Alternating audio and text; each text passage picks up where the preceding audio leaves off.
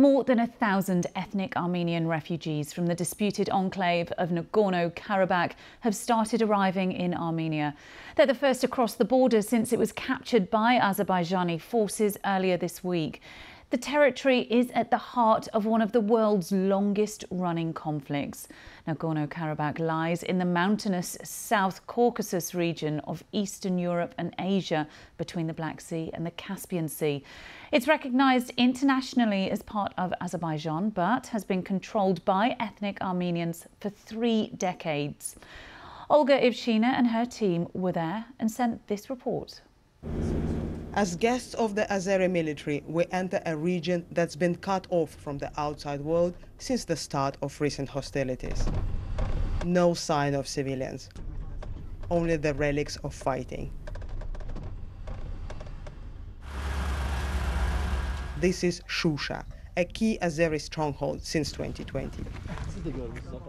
We're led up to a viewpoint from where we can see Stepanakert. Karabakh Armenians have claimed this city as their capital for the past 30 years. But now it's surrounded by Azeri forces. On show are the seized arms of the other side. We're being shown armored vehicles and ammunition which was surrendered by Karabakh Armenians. It seems that Azerbaijan tries to show that they are the victim in this conflict and their actions are only in response to provocations by Karabakh Armenians, whom they call separatists. Our tour ended there, and we weren't allowed to go any further. But with more than 100,000 people unable to leave Nagorno-Karabakh, this is what we found out. Hi Olga, thank you for reaching me. Now even residents of Stepanakert don't have food. So it's really hard for everyone, actually. We are all Stepanakert, all country is a big refugee camp now. We still don't know even how many missing persons we have killed and injured. Tonight, in the past few hours, hundreds of Karabakh Armenians have made it out and begun arriving in Armenia. Children, the elderly, and the sick. Speaking to the BBC, one refugee said the evacuation has begun. There will be more. At the military cemetery in Azerbaijan's capital, they are mourning for more lives lost in this conflict. Their Aliyev family has just buried their son, Valiullah. He was 29 years old. For us, he is still alive. He is our hero. Can we make peace with the Armenians? Yes, of course. But we shouldn't be at war forever. In the end, we had to learn to live peacefully together. I just wish this war hadn't taken so many lives. While new graves are being dug on both sides, will this ceasefire hold? With so many lives lost, peace seems only possible if both sides are ready to learn from each other's pain. Olga Ivshina, BBC News, Nagorno-Karabakh. Well, let's stick with this and cross live now to our correspondent, Kazra Naji. And Kazra, just talk us through where exactly you are and what is happening where you are. Frankie, we are right in the center of Yerevan. This is the capital of Armenia. And behind me, what you see is a row of police, riot police, some of them, protecting the main government building to my right, which also houses the office of Prime Minister Nikol Pashinyan. There have been demonstrations here every day since last week when the Azerbaijanis took over the control of Karabakh.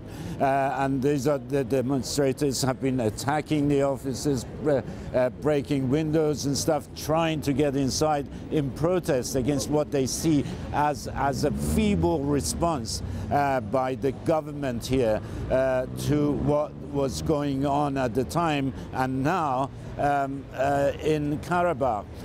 They blame him for doing nothing basically and effectively handing over the control of Karabakh to the Azerbaijanis. They want him to resign.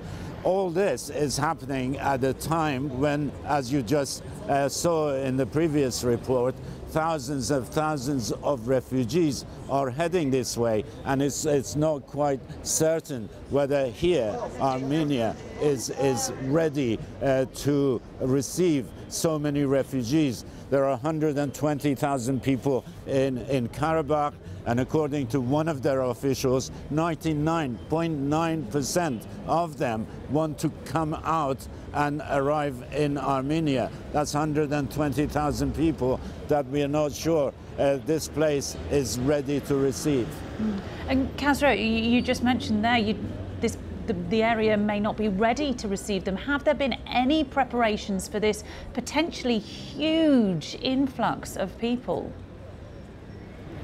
Well, a few days ago, the Prime Minister said that the government was ready to receive about 40,000 people.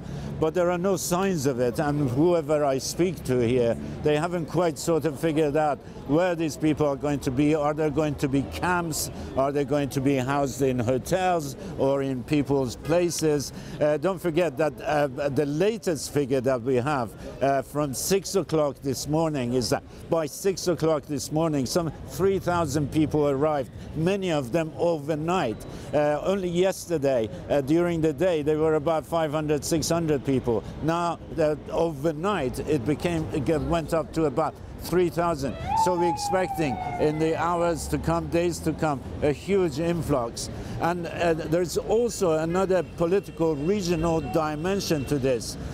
Turkey and Azerbaijan are pushing for an opening of a corridor between Azerbaijan and the western part of Azerbaijan, which is called Nakhchivan, which is bordering with Turkey. And today, the presidents of Turkey and Azerbaijan are visiting Nakhchivan, which is seen as a very provocative move, because that alludes to the fact that the Azerbaijanis want to control even more territory here in this region.